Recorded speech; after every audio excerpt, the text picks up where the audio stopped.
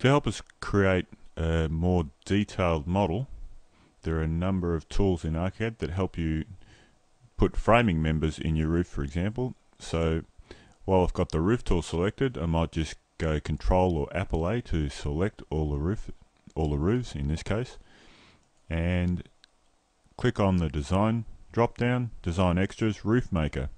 Now I can create individual elements of a roof, or if I click on the Roof Wizard, I can do it all at once. I can change the width and height of each rafter, the spacing of them, and the minimum distance between the rafters. And there's a couple of other options there. How it's displayed in 2D, and I can put a soffit on it if I like. I might just leave that as 20 degrees. Beams, might make that 3500, leave that there. The width of it and the height of those particular collar beams. Purlins, it's just a matter of working through each tag and getting them all how you want them. And if you push OK, ArchiCAD's doing all the work. It's placing and creating all those rafters and framing members.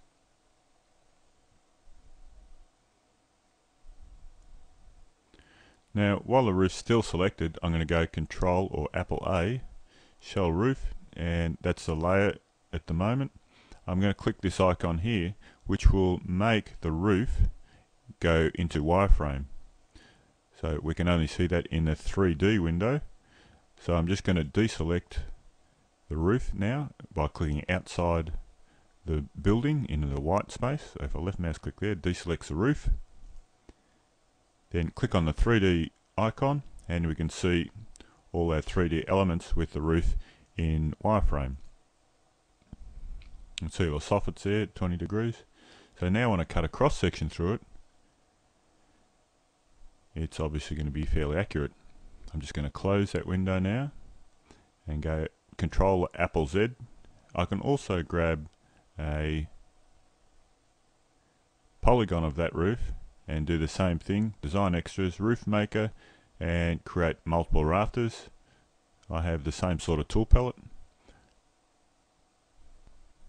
Now once again I'm just going to push OK. Now I'm going to accept that, and I have to draw a line through the roof and click up into the roof, and then it'll place all the rafters as we've set up in that dialog box. And once again, if I click on the 3D window, we can see all those. I can click on the rafters and we can see all the rafters at the moment are in Wireframe. You just put it on the same layer as the roof.